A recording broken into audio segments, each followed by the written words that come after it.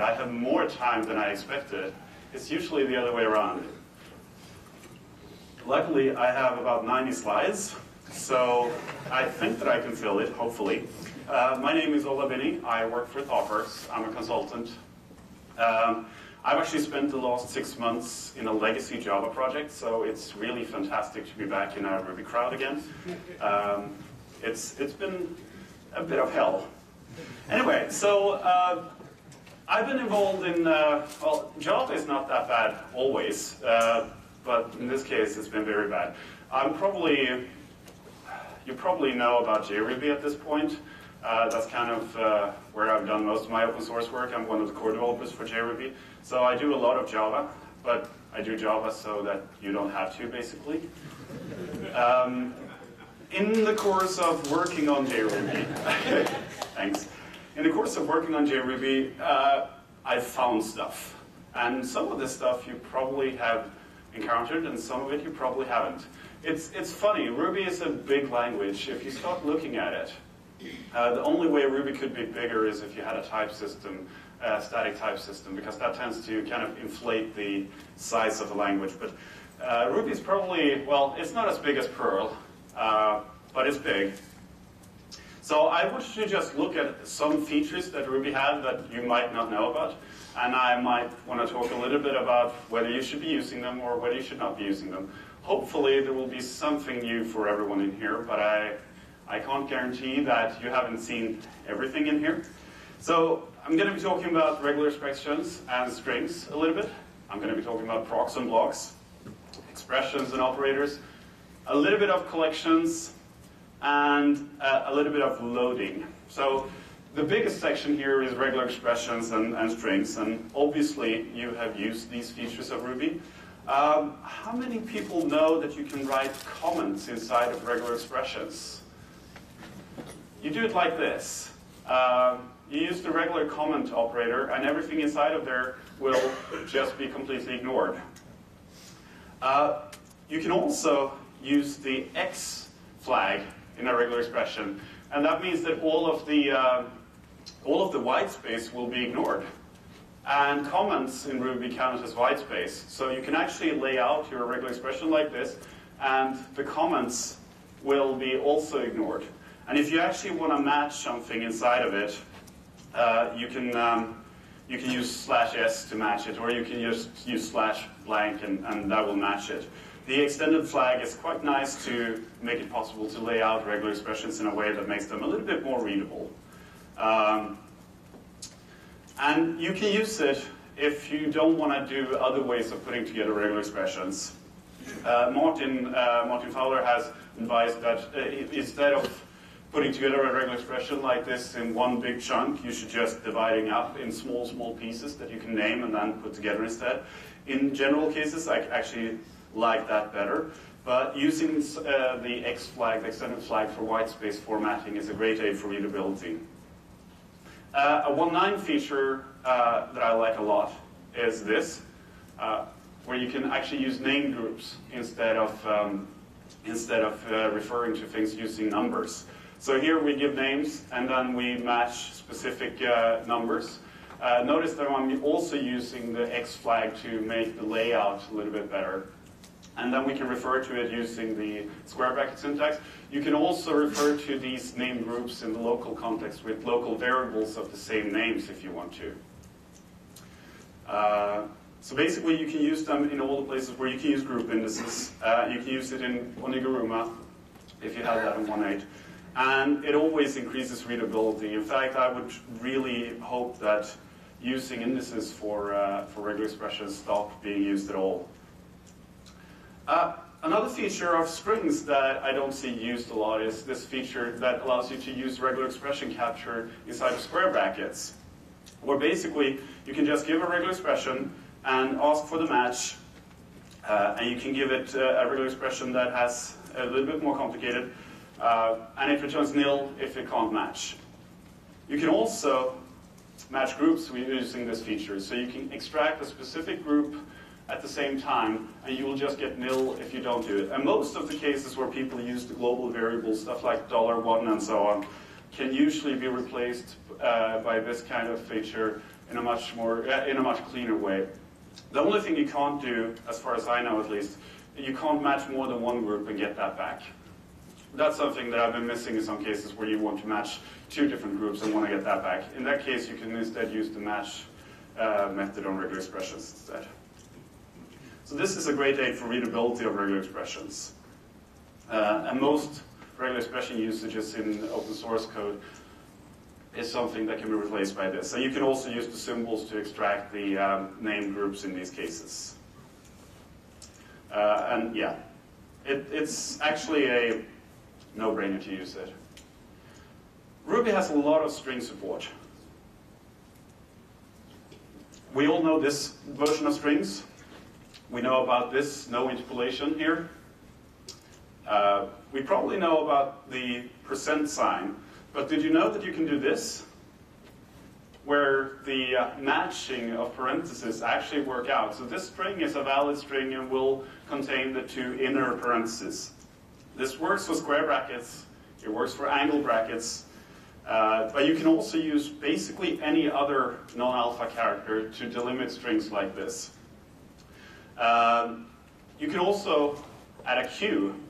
Lowercase q will be out without interpolation, but it will still use the matching, so you can use the curly braces inside of it. If you use uppercase q, you can do interpolation. If you use s in front of it, you can do symbols. And the same feature of pattern matching, matching up of angle brackets and square brackets and so on works fine here. So you can create a symbol that have a matching pair of angle brackets by just putting that inside of it. Same thing works for X for doing execution. The same thing works if you do W for word creation. You can actually create words that contain square brackets by, for example, if you were to put square brackets around the word to, that would be part of the word that gets created. If you have uppercase W, you get interpolation. Regular expressions work roughly the same way. You have to use the R, but after that you can also use all the matching braces like this. For some instance, there is no way of doing a capital R, so the lowercase r actually gives interpolation directly, but you can't, there is no symmetry in lowercase r and uppercase r. So basically, a string can be delimited with double quotes, single quotes, and many versions with the parentheses. Almost any non-alphanumeric can be used before and after, but the matching braces are treated specially. And you can use several characters in between, so you can use lowercase q for non-interpolation, uppercase q for interpolation, that's the default. You can use S for creating symbols, W for array of words, uppercase W for array of words with interpolation, and X for another version of backtick. And %r and the same kind of delimiters as string can be used to allow regular expression creation. In most cases, I would recommend against using these. It's very, very seldom I've seen the need for them, and the fact that they're there at all, many of these cases, I had no idea about the symbol creation, for example. And, but in some cases, they will make stuff more readable. So if you have a case like this, you can replace it with something like parentheses, for example, or a regular expression that matches lots of slashes. In almost all cases, in open source code, I've seen square brackets being used for that, so I would consider that the most idiomatic use. But in any case, it kind of depends on what the string contains, and using the regular string, single and double quotes, is almost always the best choice. Procs and blocks have also changed a lot in Ruby 1.9, and I'm going to talk a little bit about one change. But before that, at this point, almost everyone knows about the toProc trick, so I'm not going to spend much time on it. Basically, it works by using the ampersand. The ampersand will make sure that whatever is on the right-hand side of it will call, Ruby interpreter will call toProc on that thing if it's not already something that is a block. And that will autocorrect something into a proc if that's sent in if you add that symbol. The same approach can be used with other Ruby objects. I've seen open source projects that create small interpolation languages in strings and turn them into procs, for example. What would a toProc on a regular expression do? I have no idea. It's a good pattern in terms of making symbols and operations with symbols a little bit more readable. It increases, it removes lots of duplication in many of the common cases. However, there is a performance cost to doing it, so keep that in mind. Another trick that I like a lot is the overriding of the triple equals. Specifically if you combine that with a proc. In this case, the case statement we'll call triple equals, and we have a method that generates procs on the fly, and proc has a triple equals that uses the double bang to call itself and then turn that into a Boolean result, and then evenly divisible with returns a proc on the fly. Case statements always call triple equals, so you can use that, and you can encode some pretty nice stuff and create some DSLs using this approach. Triple equals is already defined in many places though, so it's a good thing to know about. Regular expressions, ranges, classes, modules, strings, and symbols. In general, you hide a lot of cost when you do things like this. So it's something that you should do at the upper levels in domain-specific languages, but in general, the further down the stack you get, the more cost you will be encoding and hiding by doing it. But it's a good feature to know about. And the general triple equals trick is quite useful to know about. In many cases, Ruby hides a lot of operations like this that it does for you on the fly. For example, another thing that I'm not going to be talking about, but if you use binary operations, there is a coercion protocol that allows you to actually hook into how Ruby coerces one number into another type of number to make it match up for a binary operation. And you can hook into this if you want to. So Ruby has three ways of creating blocks. Well, actually, I should have included stabby lambda, but stabby lambda, if I remember correctly, does the same thing as the lambda key would. Now, if you look at, this is Ruby 1.8, and what this one does is that lambda and proc, lowercase, both the return keyword will return from inside of the block. However, using proc.new will return from the full method. And that's what you can see down here. In Ruby 1.9, lowercase proc do the same thing as uppercase proc.new.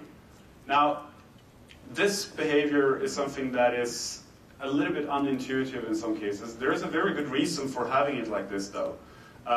Basically, in the implementations, blocks reified with proc and lambda have a flag called lambda, which is whether they have this lambda feature. And the way they work is more like internal methods. What that means is that the return statement will return from the block itself, instead of returning from the enclosing method. Now, when you use blocks, when you send in a block to the each method, for example, and use return, return will return from the enclosing method. And that's almost always what you want. A lexical return is what that's called. That's almost always what you want when you actually use the block features. But when you save away a block for later usage, in many cases you might want to be able to use it like it can return from itself instead. One specific case where this is really useful is if you use define method. When you do define method, you definitely want the return keyword to work like you would expect it to do. This is one of those features that is there. Most people don't really remember exactly the cases. I had to go back and run all the examples again to remember exactly what it actually does. But be mindful of the difference, because there is a difference here. So, one of my absolute favorite examples of a feature that I don't like in Ruby is something called a flip-flop operator. And what the flip-flop operator does is that it basically keeps track of the state of itself. It roughly does the same thing as having a Boolean flag inside of it saying whether it's turned on or not. So in this code example, we have an if statement here. The flip-flop operator here masquerades as the two dots that kind of look like a range operator. the way we can see that this is a flip-flop operator is because the endpoints are actually Boolean expressions or semi-Boolean expressions. Now, what the flip-flop operator will do is that it will, the first time it encounters this, it will evaluate the left point and it will return false for this expression until the first time this expression returns something that is truthy. And at that point, this whole expression will continue to return true and evaluate the second expression until this expression returns true, and then it will turn off again. So it will basically turn on and off between two different states, and it will evaluate either the left-hand or the right-hand expression, depending on whether it's on an on state or an off state. So in this case here, I'm parsing the input that looks like it could come from a C file and try to extract all the macros, or all the if-defs, sorry. This feature is an interesting one. In fact, it turns out that it was broken in JRuby for about 2 years. It was so broken that it threw a null pointer exception if you actually executed that expression. And this was when JRuby was starting to see use. So as far as I can tell, no one was actually using it because it took so long time for us to actually figure out that it was broken. In general, this is an interesting feature for one-liners. It's one of those Perl heritage things that is really useful for short throwaway scripts. You can do one-liners that are quite useful with it. But in general, I don't want to really see it in production code. Okay, this one is also funny. Let's see. This is a little bit tricky to explain what goes on. In terms of Ruby implementations, there are two different super implementations. There's one supercall that is just the regular supercall, but there's another supercall that is called sedSuper in the Ruby implementations. And what we see here is sedSuper. And this is one of those few cases where it actually makes a difference whether you have parentheses or not. sedSuper is the super keyword with no arguments and no parentheses. Otherwise, it's a regular super keyword. This code has a superclass called a method called foo, takes 3 arguments and prints them. It then does a subclass of a, overrides foo, splats the arguments, sets the third element to a specific value, and then calls sedSuper. Now, in the first case here, this will actually print 1 to 42. The second case will print 1 nil 42. And why it does this is because it seems like the splatted arguments here actually points to the same memory area that Ruby uses to send along the arguments to the super method. This looks like a bug.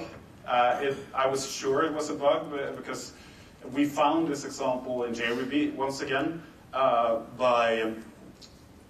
basically this was not working as the Ruby implementation did it. And we were sure this was a bug until we decided to not fix it and we ran some of the core libraries. And it turns out that there are core libraries that depend on this behavior.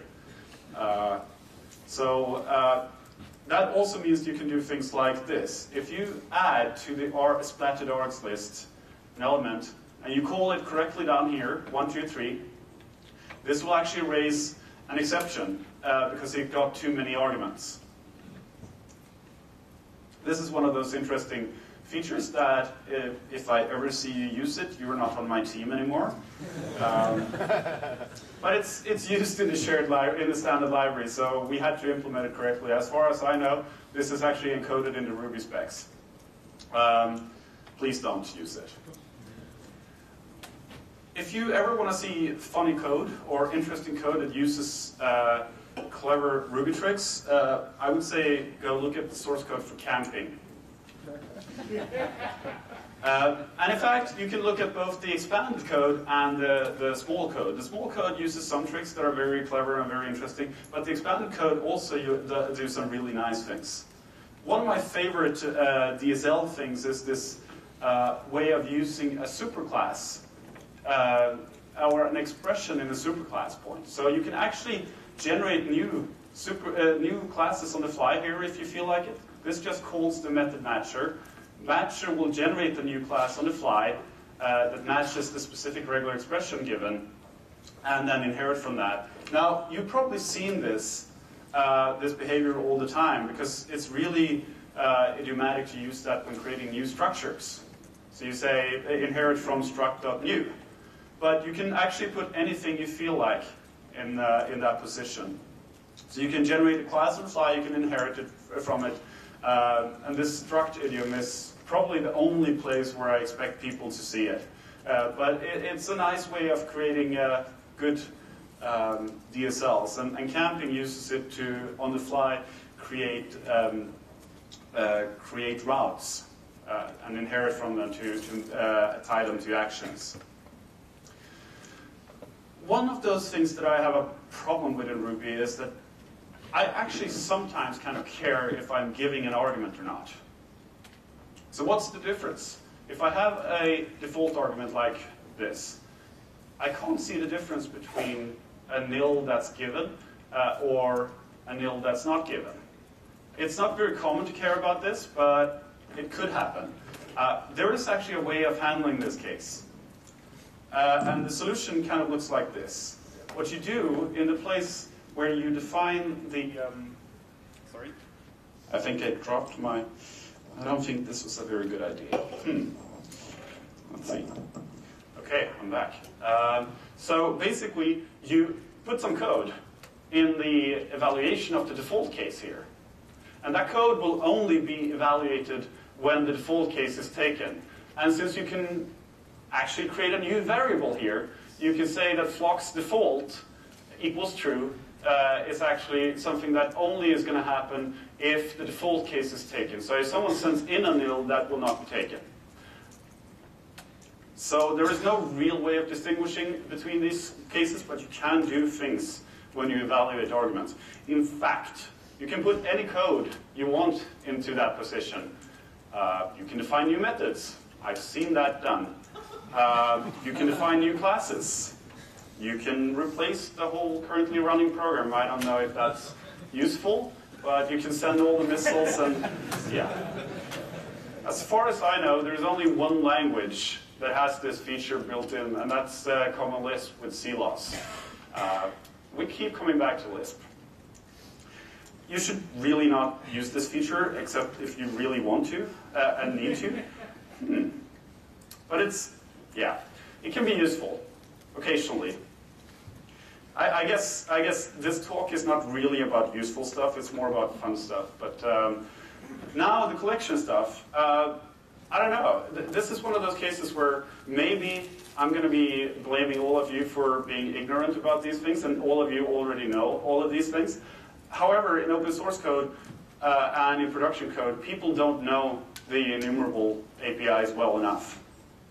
And I guess my message here is just use the enumerable APIs, because they are really quite useful, and everything you might want to do is there. I like group by. Zipping is really quite useful. All, any, none, one. Each cons, really, really useful. Each slice.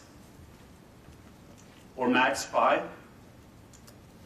There are lots and lots of useful enumerable methods, and in many cases people just sit down and write out stuff, and it's so easy to write these things in Ruby, so people have a tendency to just rewrite them over and over again.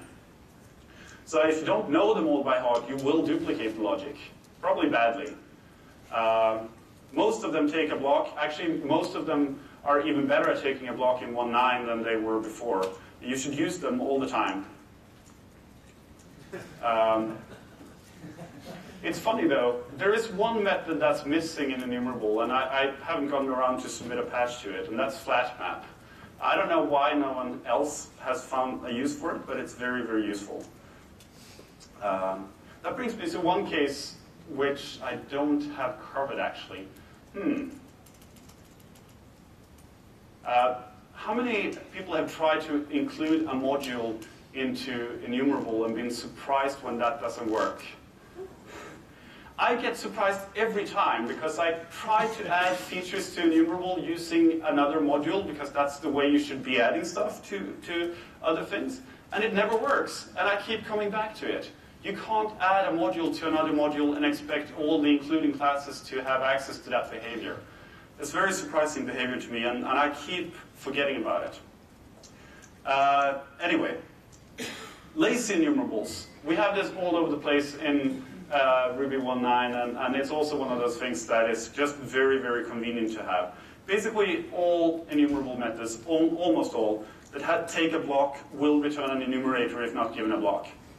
And an enumerator is a enumerable, so you can do it recursively, you can combine them, and you can chain them. And yeah, no real question about it. There are some old school Ruby tricks that people don't really know about. This one, for example, is very common in the standard library. And the basic idea is that you can put stuff, anything, in a Ruby file after the _end bar. It's called a data segment, and you can automatically get access to it using the global constant data. And you can read from it because it's an IO-like object. Many old libraries use this way to put their own test cases inside of the file itself. They put test cases as a separate Ruby file inside of the same file, and then if you run that file as the main program, it will execute the test cases as the main program. So you can end a Ruby file with this symbol, and everything after will not be evaluated. So you can store anything there. You can put pictures there if you want to. And there's an IO object available. So this pattern is what you might see if you look in the standard library, where you eval data if the currently running file is the program. Well, it can be useful in some cases if you have large amounts of data that is really, really part of the file itself.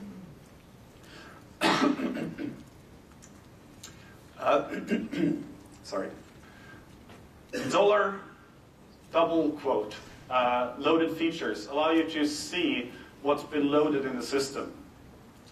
So you can ask, okay, what features have been loaded? But you can also do something really quite interesting. You can actually add strings to it, and if you do a require on that string afterwards, it will look to the Ruby system as if you've already added or required that file. So say, for example, you don't want to install a dependency. Say, for example, that you're trying to run without Ruby gems. You can actually add Ruby gems to a list of loaded features, and Ruby will think that it's already loaded Ruby gems. Now, this can cause all kinds of havoc, but it's also been occasionally useful if you want to fake out loading dependencies and so on. So this is a way of hooking into the basic part of the require framework of Ruby. And for God's sake, please don't use the short form, use the long form. And that goes for all of these things. Use the English names, please. Okay, it's a useful tool for debugging. It's probably not something for your production code. So there are many things that I haven't talked about. I haven't talked about all the globals, for example. There are many of those. I haven't talked about tainted safe levels. I haven't talked about all the hook methods, the meta-programming stuff. There are many regular expression flags. How many here knows what the O regular expression flag does? Compile once. Yep, exactly. Compile once. But there are a few other ones that are quite useful.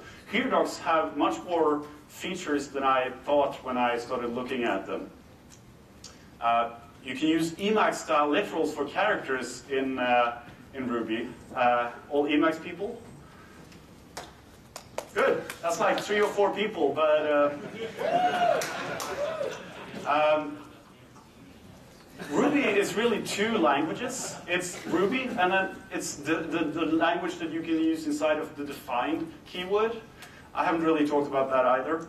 I did talk quickly about the bang bang operator, which is not really an operator.